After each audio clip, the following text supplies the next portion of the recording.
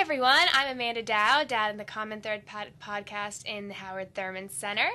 My name is Greg Wilson. My name is Tarif Ahmed, and we're joined by two very special guests. We have Ileana Tauscher and Trish Garrity. They're going to be talking about sexuality today, so we're very excited. We are. Now, we like this topic because it sort of segues in from dating culture, which we talked about last time, and now we're sort of getting into the meat of the issue, The which nitty-gritty.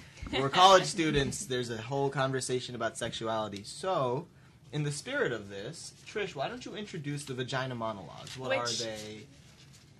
Which are opening this weekend. Yes, they are. So thank you guys so much for having us, and I love this topic, and I especially love talking about Vagina Monologues. So the Vagina Monologues is run through the Athena's Players, which is a student group here on campus, and we're a women's collective that believes in ending violence against women through theater and activism. So every year for the past 6, we've done the Vagina Monologues here on campus, and the Vagina Monologues was originally... It's written and put together by Eve Ensler, who's our playwright, and she did a series of vagina interviews, and through that grew into the Vagina Monologues. And originally it was a one-woman show in New York, and one of her friends came up to her and said, hey, you know, there's a lot to this. Like, you could get more people involved in this. Like, this could be a much bigger deal than just you on a stage. And she kind of thought of it, expanded it, and that is how the V-Day movement was born. And V-Day is an organization that is working to end violence against women nationally and internationally. And every year they pick a spotlight around the world that Eve believes and V-Day believes needs our special attention, needs our help. So for the past 2 years, it's been the women and girls of Haiti, and we're very proud to be supporting V-Day's work there. And we also, a portion of that will also be going to help women in the DRC. Part of the rules with doing a production of the Vagina Monologues is that you have to do it during V season, which is essentially February. And with that, half of your proceeds go back to V-Day. You don't have to pay for the rights or anything for the play. Half proceeds go to V-Day, and half your proceeds need to go to an organization in your neighborhood that is actively working to end violence against women and girls. So our proceeds this year will be going towards the Boston Area Rape Crisis Center, or BARC, which is a phenomenal organization in our neighborhood that provides a 24-hour hotline, informational services, medical advocacy. It's really just a phenomenal organization that's really working to help all people in our neighborhood deal with sexual assault and issues that come along with that.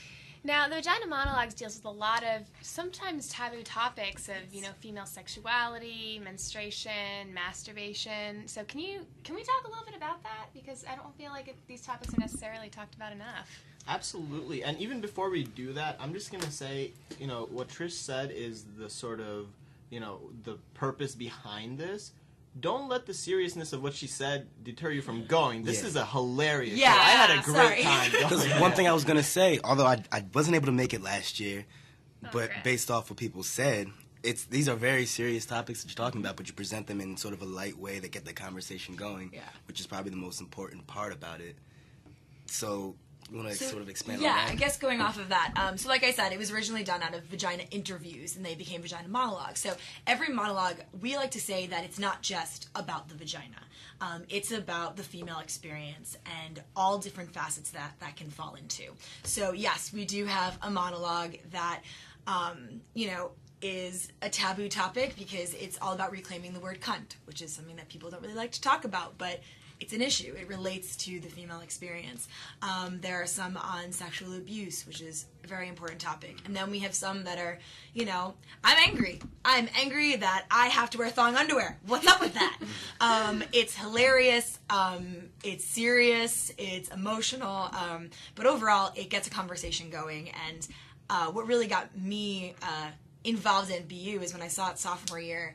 I left after seeing a few of my friends perform, and I was with 3 of my friends, and we were like walking down Bay State, and we're all really quiet, and no one's really saying anything. After the show? After the show. We had just left. It was night. We're walking down Bay State, and one of my friends just goes, "Can we just talk about our vaginas, please? I just want to talk about it." And we were like, yes. So we like went back to our room, sat down, and just had the most wonderful, inspiring conversation about our vaginas, about how we felt about them, how we look at them, what they smell like all sorts of things that may, like you said, Amanda, come off as taboo, but you know, the point of the show is to kind of debunk that taboo, because there's no reason that, you know, on one half, females are completely objectified and sexualized, but on the other half, our sexuality is so closeted and so put away, which is just so frustrating. I found really remarkable about Vagina Monologues. I went last year for the first time, and it's not so much that these are taboo topics, it's the discomfort that people sometimes have, and especially women, and that to me is very, I don't really understand that. I've always been very open about sexuality, and to hear my friends who are girls say, you know, like, oh, I can't talk about masturbation, it's just so embarrassing, or I can't talk about these things, or like menstruation, it just doesn't really make sense to me because it's your body, and there's such shame in it sometimes, and I think that's really the sad thing. I want to talk a little bit about where that shame comes from, because I have noticed that how you're raised has a lot to do with it. And, you know, I think what your parents teach you about sexuality and being comfortable with it. I personally, you know, my mom was always very, very open with me, and, you know, talking about sex or anything like that was not a big deal in my house. But I think I was in the minority. I mean, I don't know. What do you guys think? I think you're in the minority. Yeah. I do think I'm in the minority. So, I mean, I don't know what it's like to grow up, you know, where that is uncomfortable, but I saw it with my friends, and I do think it had kind of a negative effect on them, you know? I mean... Absolutely. I mean, a lot of it is cultural, right? You'll see a lot of, especially immigrant families that don't talk about those types of things. I was lucky. My parents were very progressive. Well, my mom was very progressive, so she, sat me down and gave me the whole spiel when I turned, 13, 14. She's like, okay, this is what's going to happen. Body's going to change. This is what's up. Don't get scared. Don't be scared. Here's how you deal with it. Dad didn't do that. All my dad did was when I turned 17, he just walked into my room and said, if you get someone pregnant, you're on your own. And he walked out. So I was like, yes, sir, not happening. Now, just to clarify for the listeners, Trish, your family is from Bangladesh. My parents immigrated when I was just 1.5 years old to this country. What about, do you think that it's only an immigrant thing, or do you It's not just an immigrant thing, but I feel like they have, because in Bengali culture, or let's say Islamic culture to be really broad, you can't even talk about that at zero. You can't even talk about kissing really, and so there's that layer they have to get over, and then they come here, and then we're figuring out that American culture, which they think is so promiscuous, even in this culture we can't talk openly about sexuality. Now, do you think that's more based in culture, or is it religion type of thing? Because I think I would say it's personally religion, because I think it's something that when you talk about, it starts to get at a lot of the institutions of a lot of organized religions. So nobody really wants to bring it up, because then you have to address other issues of organized religion. So it's just something that we sort of not necessarily sweep under the rug, but if you just ignore it, it's the elephant in the room that if you ignore, you can avoid a lot of other issues to talk about. So I mean, I think that's why we didn't really talk about it in my house. But I went to a Quaker school all throughout high school, and Quakerism, while that's an organized religion, it's very free form and it doesn't have many concrete beliefs and institutions. Therefore, it allows for those types of open conversations, and it's not trying to come up with a particular conclusion about these things, but rather just allow everybody to have an opinion about it. Yeah, I mean, I think, once I got to college, people were more open, and yet apparently it's just not enough. There isn't that dialogue that goes on. And, through Vagina Monologues, you see that for the women's side. And on the male side, any conversation about sexuality is a meathead, chest-thumping experience where which gorilla has the biggest, muscles. You know what I mean? It's always bragging. There's no real substance to the conversation. It's, oh, yeah, I slept with that girl, or this guy just railed that girl. I haven't seen a bunch of dudes sitting down and having a real conversation. It's oh man, I just can't get it up this morning. I don't know what to do anymore. Do I need Viagra? No, those don't happen. You keep that to the side. You're taught to keep it to the side because you don't want to be weak. Yeah, and I think that men, and I don't want to make any blanket statements, but I'll just say it, men I think have been conditioned to that mindset almost. They have to be, they can't talk about sex maybe in an emotional way, or sexuality in an emotional sense, because then they're seen as weak somehow. And then again, I found that I have had conversations with guys about sexuality that aren't necessarily about, what you were saying. Chest thumping. Yeah, chest thumping. I don't know. I mean, I do think that it's definitely insecurity. I think boys are conditioned in our society to be, tough and, girls are not. I feel like girls are just more made to feel uncomfortable. Submissive. That's a good word, Ileana. It's just weird that people repress sexuality because this is the one thing that almost everyone has. I mean, in general, yes. Like, most people reproduce. Or is that... am I wrong in saying that? Oh, no, I wanted to speak to that. Okay, yeah. Most people do... Like, we all got here. We all have something to say. Two people had sex and gave birth... Like, and your mom gave birth to you. So, like, yes, you're a product of sex. And you have impulses to have sex. Jump in, Trish. Yeah. So, I've been doing a lot of reflecting on this recently. And I think also, I mean, when you're in Vagina Monologues, I would, this is a complete shout out, but if next year audition for the show if you haven't, because it's not just being in a play, it's a whole experience. But something I've been thinking about a lot is our sexual selves and how we will pay people thousands of dollars to sit in therapy and have people help us with our mental selves and become concrete in who we are mentally and what makes us comfortable and what triggers us and where are we, like those things that we go to someone else for. We spend hundreds of dollars on gym memberships to improve our physical selves so we feel better physically. What do we do for our sexual selves? How are we taught to be sexual? How are we taught to perceive our sexual selves? I personally don't think we are. And it's something that really frustrates me because I think there's so much, like you were saying, Trish, like everyone is born because of the act, for the most part, because of the act of sex. Why don't we talk about it more? And why is it that it's only the action of the verb, but instead of an identity, and instead of just not even feeling the need to conform to one word, but exploring, this is what I'm comfortable with, this is what I like, this is, how I feel about, what's between my legs, or, the mindset that comes with that. And I just hope that a play like this and, can help people get conversing about what that is. We had a really beautiful experience happen on Tuesday. We've been tabling in the Link, and this mother and her two girls, I think one was I'd say around 7 and 4, they walked by the table, and the mom turned them, looked at us, and they all went, "Yay, vaginas!" And it was a part of my heart just leapt, and I was so happy, and I was like, yes, best mom ever. And then they came back to the table an hour later. And they were like, oh, we can't go to the show, but, we want to buy some of your buttons. So they're looking at the buttons, and the 4-year-old goes, "Mommy, what's this one?" And she points to one of the buttons we sell, and it says, "cunt." And she says that button says cunt. And the little girl goes, "What's that?" And the mom says, "It's another word for your vagina. You can proudly wear that at home, but you can't wear that to school. Would you like to buy that one?" And the little girl kind of looked at it, and she was like, "I don't like red." And then she went and got the pink one that says "Peace, Love, Vagina." And then the mom and the two girls both got matching ones, and then they got one for their dad. And it was just the most beautiful moment because you could tell that this mother just had such an open mind and that she was sharing that and allowing her daughters to be open in that way. And it was one of those moments where I was like, yeah, I'm going to raise my kids like that. Yes, you're proving it. You're proving that you can raise your kids to have that mindset. And yeah. Props to that mom. I mean, you know what it kind of reminds me of? You guys all know the song "Daughters" by John Mayer. Yes. And you don't know that song? I gotta go home and listen to that song. But my favorite line in it is, "Girls become lovers who turn into mothers."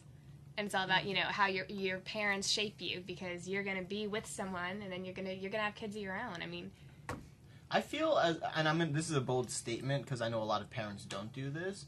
If you're not teaching your children about sexuality, you're doing them a great disservice because that is a huge part of their identity when they grow up. And if they're going into that, world without knowing, and then everyone else is, they're not going to know what to do. They're going to be very confused. I agree. And I think that comes with a level of confidence, too. You as a parent need to have that confidence and that comfort with the subject yourself to pass it on to your children. And growing up from that, I think you will have just this greater self-respect. You'll treat yourself better. You probably will be safer sexually. Again, bold statements, big theories. But I really think that by talking about sexuality and not just the act of sex, but living a sexual life and having that be a part of who you are, not something that is the elephant in the room, like you said. I think that comes with a great power. that you're giving your children. So that's sort of a generational thing. I mean, we're the generation that's sort of having that discussion a lot. Yeah. So clearly, our children are going to have sort of a more sense of comfort with it because we're going to have something to say about it. But I guess I wouldn't even, I mean, the people who are having children nowadays are 30-year-olds, early upper 20-year-olds. I guess they're not really having that conversation yet, so we're not seeing it. But, I mean, it's hopeful for the future because we're sitting here having this conversation. Now, what do you guys feel like, there's this word sexuality, right, and it contributes to our identity, but how does it do that? I mean, maybe for you guys personally, if you want to talk about that, like, how does the idea of you being a heterosexual male or bisexual or homosexual, how does that contribute to your identity? You know, Ileana, I want to hear about you from that because you do a lot of work with the LGBTQ community on campus, and I feel like how you identify sexually has a lot to do with how you present yourself and how you feel about yourself. Yeah, you know, it's a hard question to answer because, especially for me, because for a long time, sexuality, which is what I learned from my parents, it's a very private thing. It's not something that you go around and you just talk about very openly. It's okay.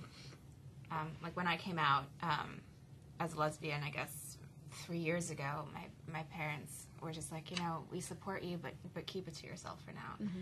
And I was like, yeah, okay, that's fine. But then I found that sort of, it's destructive because it teaches you that there's something shameful. Again, this word shame comes up. A lot of times when I work with people who identify as LGBTQ,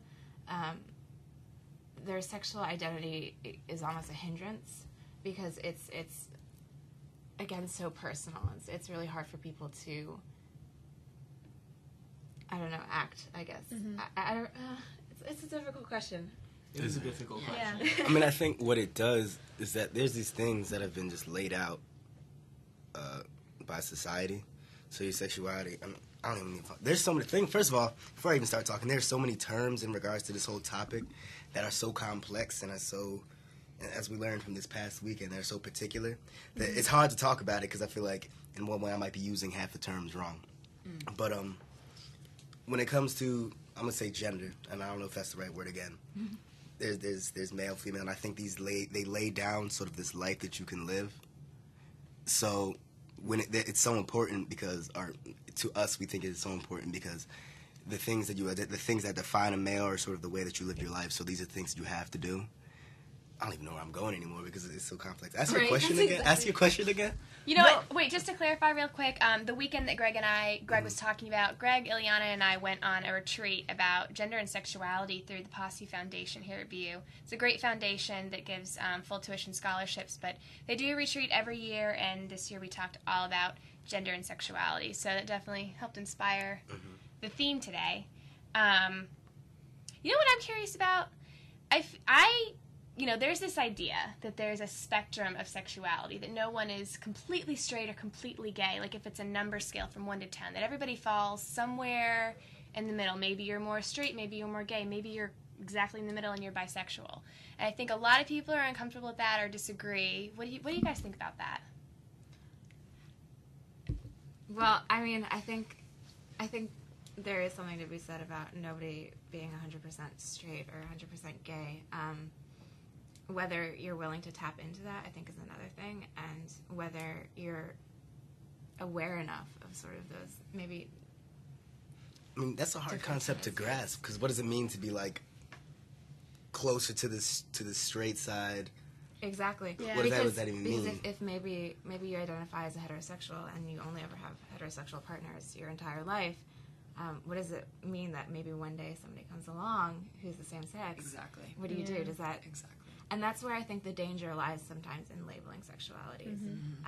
It can give a lot of comfort to people because it gives them a sense of community, but it can also be really isolating. Yes. I completely agree. And I definitely think that, obviously, like the scale and the spectrum, you know, I think it helps us almost understand and, you know, see it as almost like an education tool. But I think, you know, you can't quantify or even qualify, in my opinion, like what you are, how you feel sexually. I think it's so much, I think it should be so much of a personal exploration and so much of a, you know, I agree. I can't stand sexual labels, and I understand that the power they give people, like, that's who am I to judge that? How you identify is how you identify, and the community can be very beautiful and very, very helpful. But I feel as though what you were almost talking about before is when you join that community, or you actively live in one, like the male sphere or the female role, there's a culture, and there's not even a culture, there's expectation that comes with it. And if you suddenly, halfway down the path are like, I don't know how I feel about a lot of these expectations. I don't really agree with, how people are looking at me, or how people are, choose to talk to me. I think that's where it gets the most confining and the most difficult, because then you feel the need to break free. And if we continue to kind of like push labels, I think we're just gonna have a new generation of stifling that comes out. What's very interesting for me, I wasn't, when I grew up in high school, my school wasn't very diverse in terms of people's sexuality. We had a few kids who were openly gay, but they really kept to themselves, and we didn't mingle with them too much. And so I wasn't aware about, all of these issues that people face regarding their sexuality, like the fact that they have to figure out what their identity is and how they fit in with others. Even just recently, I became aware, I was just thinking about it and talking to a friend of mine who is gay, and the fact is, I'm at college, and it's very easy for me to, find people to date and talk, but when you have that, that identity crisis where you're trying to figure out what is your identity, it's so much harder to find someone else who's on the same page with you, if they're ever going to be on that same page. And then I think, was I talking to you about this? I feel like it was you, because we have a lot of these talks.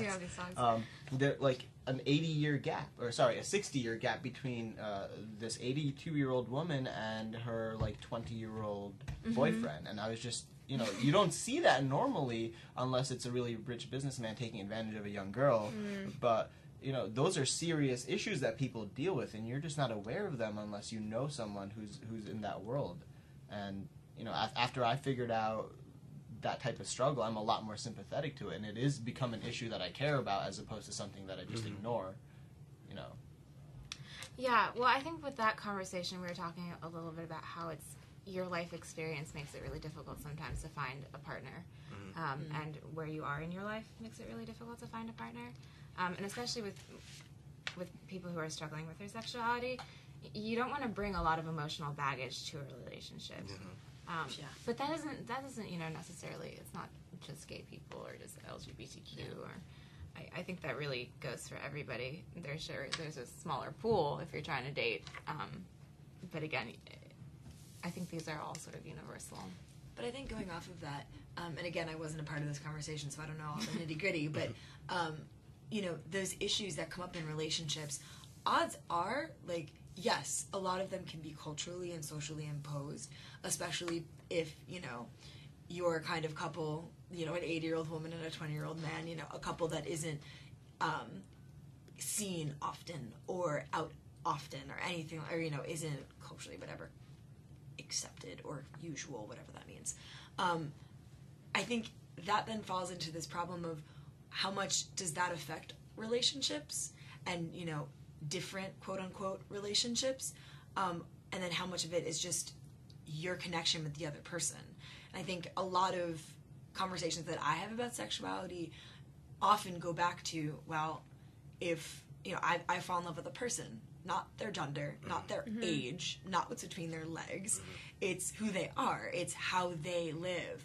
That's something that often plays into, well, then how do you view relationships, and how do you view that kind of sharing system and support system that comes with that. And I do think that's when you have the issues that I was talking about before of like cultural and social expectations that play in on how you're able to be with another person. One thing that we've been sort of talking about a lot recently, which is sort of touches on that sphere of dealing in relationships, is the whole idea of gender roles. And we spoke about it this past weekend. Once again, the whole spectrum. There's the male, female, but no one necessarily lies to the ends of those points, and everyone's sort of in between. What are your opinions about sort of gender roles and how society creates them, and just sort of talk about that kind of stuff? I feel like you have a lot to say about that.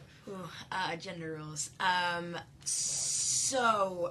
was raised by two feminists who taught me that there was nothing that my biology could keep me from doing. And that plays into sex, I know, which is different than gender. But I do identify as female, with the female gender.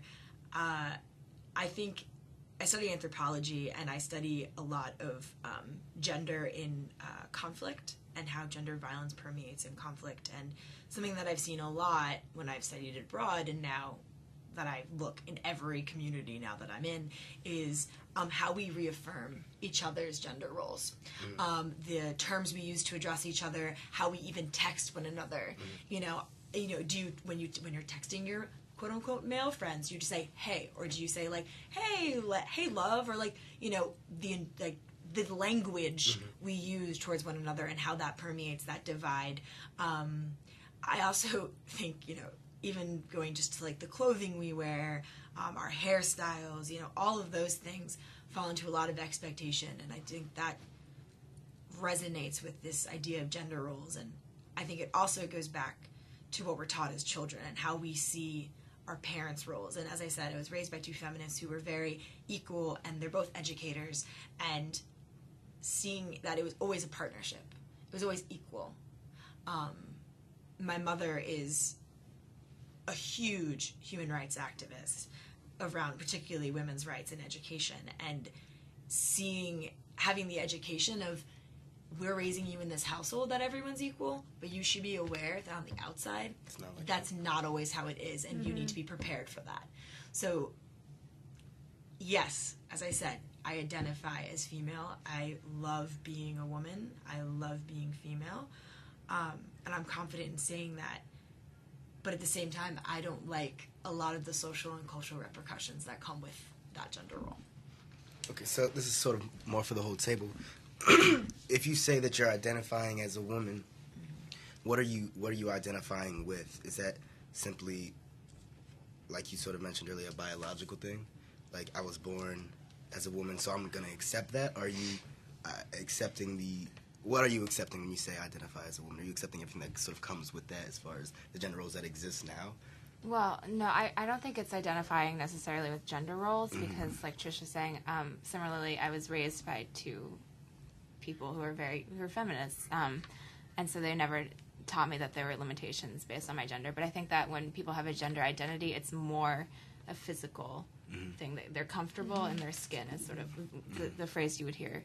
And so people who maybe be born a male or a female, and then who identifies the opposite gender, they just have this profound sense of discomfort. They just don't feel like they're in the right body, and they don't feel like who they are matches what they project outwardly.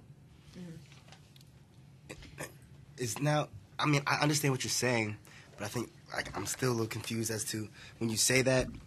Is it like, all right, I'm a male biologically, but when I identify as a female, does that mean like I'm sort of subscribing to the things that we as a society expect from females, and I sort of think that's the way I am? Playing into that, I think it's just as you would associate with a culture. It's that idea of like a shared history, a shared present condition, a set of norms. Like when I say I'm Catholic, that comes with a whole history, and that you know that I believe X, Y, and Z. I do this, but just as I say I'm Catholic, there are a lot of things I don't agree with that the church does. There are a lot of things that I don't agree with certain subjects. I think, again, it goes back to that idea of like these labels and having the freedom to show our variety within our own labels. That, yes, gender roles can then be empowering, and I accept, the female history, the female position, and the implications that come with it, but I don't necessarily agree with how I've been cast. Okay. That gives more clarification. You know what? I think that a lot of it is I mean, gender roles can be so complicated because it's the idea that are you identifying with stereotypes, with what society expects of you? And I think that, yeah, maybe sometimes that's true. Like, I am a woman, and am I sometimes girly and really feminine? Absolutely, but I don't think it's necessarily 100% that way. Okay. Have to jump in here. Unfortunately, the lovely Trish Garrity has to go because Vagina Monologues is tonight. Do you want to give a shout out to when it's showing? I do. Tonight at Psy at 7 p.m. will be our opening performance. Tickets are on sale for $10. Tomorrow we have 2 shows, one at 2 p.m., which will be ASL interpreted, and then one at 7 p.m., which will be our closing show. Again, tickets are $10, 3 opportunities. We have buttons, we have t-shirts, and all of our proceeds are either going towards the V-Day movement or towards the Boston Area Rape Crisis Center. There also will be an activism expo at each performance where different groups on our campus, different student organizations, but then also different Boston organizations will be coming talking about how they're actively working to change the issues that the show presents. Well, I am personally very, very excited. I can't wait to see the show. Everybody listening should go see the show. Trish, thank you so much for coming on. Thank you We're gonna for be having me. We're going to be talking for a few more minutes, but Trish, loved having you. Great conversation. Please come back. You are welcome back anytime. Awesome. Well, you should come to the Coffee and Combo because we're going to be talking about sex. We are. Coffee and Convo at 3 o'clock today in the HTC is all about sex. How about that? You like that? Bye, Trish. Bye. Thank you. So, getting back to this conversation of sexuality. Well, let's stay on gender roles for a few more minutes. Oh, I'm sorry. We were on gender roles. Yeah. So it's I mean, it's all tied together. because when you think about it, right, who are the people you aspire to be, right? Who are your role models? And not that being a male prevents me from respecting a lot of the great women that have done a lot for the world, but none of my role models or people I tried to be like were female. I always looked towards another guy and was like, yeah, that man, he's a real man. Like, he's doing things the way I want to be. Yeah. And so I emulate them. Is that true for you guys too, or am I alone? No, I will say that I am very, very close to my mom, and that I've had a very strong, very, very strong female role model my entire life. And I do think that that plays into how I identify myself, because I do identify as a woman, but as a subcategory, as my mother's daughter. That's very critical to how I think of myself. So would it be weird if I were to go and someone said, hey, Greg, who inspires you the most? And I said somebody like, oh, Michelle Obama. Would everyone look at me strangely like, why is that? Why? I feel like they slightly would. Yeah, I feel like they would. Yeah, and that on the surface strikes me as wrong. Like, we shouldn't feel that way, but then it almost makes sense, which then I feel really bad about saying that too, so I don't know. I'm very confused. No, whereas if I were to say, I really admire Barack Obama, that's not an issue at Yeah. all. And that's also a very interesting thing, where women are almost sometimes allowed more to have those male role models and men aren't. Yeah, tomboys are cute, right? But if your little son tries to wear a ballet dress, you have a crisis going on in your household usually. Which is one thing I was going to bring up earlier as far as the spectrum. I think we're in a society now where females can sort of lay across the entire spectrum.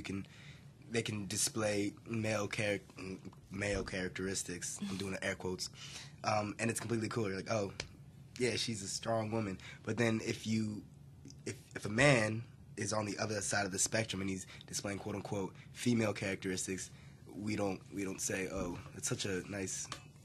We say weird things. We tend to start questioning that person, and somehow it's not as accepted. You know what I wonder? I wonder if being uncomfortable with those kind of gender roles, with say a male being feminine, I kind of wonder if that relates back to sexuality and people being uncomfortable with the labels of sexuality, like, oh my gosh, is my son gay?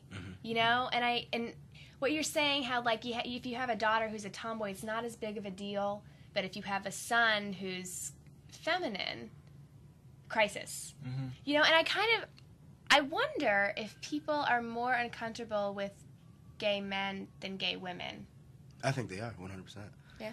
I think right now in society we define male characteristics as sort of strong characteristics and female characteristics as weaker ones. So when a female identifies more towards those male ones, it's not a problem because strength is always good. But then when a male is going over there to what we think is a weaker side, then we're upset Which is what's so messed up. I mean, you associate feminine with negative characteristics, and why is that the case? Why is it a bad thing for a guy to say I'm a feminine guy? I don't know. You have to rationalize it. You have to say, have to I have rationalize these it. feminine characteristics, but look, they contribute towards my masculinity in this way. Otherwise, you can't. You can't be like a sensitive guy unless, I'm sensitive, but I'm an artist, and through my art I make a lot of money, and that's why I'm rich and powerful. Right? You need to have that connection. That's why Kanye West can be all crazy and artsy, because look at me, I'm Kanye West. Look at how I dress. Look how much money I have. Right? If Kanye West was just like being artsy in the corner by himself, like he'd probably get made fun of. And right there, I made a huge jump by like associating artsy with feminine and negative. Like, see, like we're just conditioned to do it right away, and like I think you catch on the more you think about it. But so how do we uncondition ourselves? Oh God. The other question is, should we uncondition ourselves? That's another thing. What this does play a function in our society, right?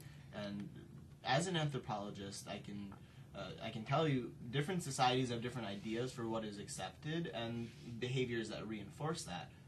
Our society is sort of this conglomerate of everything, so we have a lot more of an identity crisis.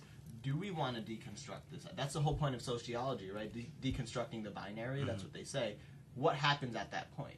Can you rebuild a binary that's completely equal for everyone? I don't think you can. I think you just get another layer of, people being forced into boxes they don't necessarily agree with. Well, but I think that you should, because I think what ends up happening is that you teach people then intolerance towards other people. So people who don't necessarily fall into those boxes are ostracized. And I think then you perpetuate this mindset that men should act like men, women should act like women, and there should be no shades of gray. And unless you start challenging those concepts, it's okay. Don't challenge it in yourself, maybe if you do feel really comfortable, but don't then go out and sort of dictate to everyone else that this is how things should be, because it's really stifling and it's really dangerous, and it leads it makes people depressed. It's a really sad thing when you meet somebody who is having a real struggle with their sexual identity or their gender identity. I think that's where we come back to labels, where it can be very dangerous to label others or to argue with how somebody identifies themselves. But, should we necessarily get rid of labels or those boxes? I don't necessarily think so, because I think that some people take comfort in, I know I do. I take comfort in identifying as a woman, Society's been sort of working like that for however long you can remember, so like if it's not broke, don't fix it type thing. If we've been working as a society by men acting like men and women acting like women, and we've been successful in that way, possibly something bad could happen if we were to take that idea away. But I do see the need to take away that idea of what it means to be a man and what it means to be a woman, because technically they make no sense. I mean, I'm not claiming to have the answer. What I've found that helps me is just recognizing when I've been conditioned to think a certain way and just acknowledging that. I'm not going to change who I am just because it's a product of social conditioning. I kind of like who I am, and I'm lucky in that I can be comfortable in my skin and no one's going to challenge that. But just being aware, like, when I make that comment about, what my little cousin's doing just because I think he's being really girly, right, that is conditioning, and acknowledge that. And if he happens to be gay, there's nothing wrong with that at all. But what say you, Ileana? Well, no, I agree with what you're saying. If you're comfortable enough in your own skin, then that's one thing, but a lot of people aren't, and then that's, as a result, when the judgment comes. And so I think that we have to teach people to be accepting of themselves, and I think once you have that self-acceptance, then you can sort of move forward and accept everybody else. But it takes a lot of work for self-acceptance, and it takes a lot of guidance, I guess. You need good role models, and you need people to talk to, and you need resources, and you can't sort of put away these topics and as if they're taboo, because they're not. It's something that everybody deals with on a daily basis, especially now, especially when we're in our early 20s. As we're wrapping up, you talked about you need that support. We do have a place on campus where you can go. So do you want to tell the listeners about this? Yeah, absolutely. So there's the Center for Gender, Sexuality, and Activism located right next to the Howard Thurman Center. They're a great resource for anyone, really. And then there's a few groups on campus, too. There's Queer Activist Collective. We meet Fridays at 4 in the CGSA. And there's also Spectrum, and there's also Outlook. So those are 3 great resources that are available to BU students. Well, Ileana, thank you so much for coming on today. We really appreciate it. Great conversation. Thanks for having me. A couple of quick shout-outs. Julian Jensen, the fabulous Julian Jensen, who is a student ambassador down in HTC but is abroad, did the logo for our podcast, and we are currently working on putting that up on the website. So special thanks to him. And we also have an email now. We have an email, you guys. We have an email. Official. So if you want to email us, if you want to comment, if you want to give us ideas, keep the feedback, conversation going. Yeah. Get in touch with us. Please send questions. Please. It's thecommonthreadpodcast@gmail.com. That's all spelled out, thecommonthreadpodcast@gmail.com. Also, special thanks to Adam Evan Engel. He's our tech guy. He keeps us sane. He puts stuff up on iTunes. We are going to be on iTunes. How about that? Download us and walk around campus listening to our wonderful voices. I know, right? And next week, we're going to be talking about something kind of controversial. Next week's a heavy one. We're going to be talking about Israel and Palestine in honor of Israel Peace Week. I don't know if people noticed, the BU Israel Club was in the GSU link with a lot of their information this week, and a counter-protest. The Students for Justice in Palestine were sitting right across from them with their message. And so there is that tension, and we'd like to talk about it. So, we're going to solve it, as a matter of fact. It's all going to go down right here in the MLK room in the Howard Thurman Center. Questions, concerns, or things you'd want to see us talk about, please email them. Please Amanda, do. what's that email address one more time? It's thecommonthreadpodcast@gmail.com. Thank you. Well, so come on down and see us. We are at the Howard Thurman Center down in the GSU. Go to Center for Gender, Sexuality, and Activism. See Ileana. Thank you so much for listening. I'm Amanda. I'm Greg. I'm Tarif. And thank you to Ileana for coming on. Thanks. We'll see you next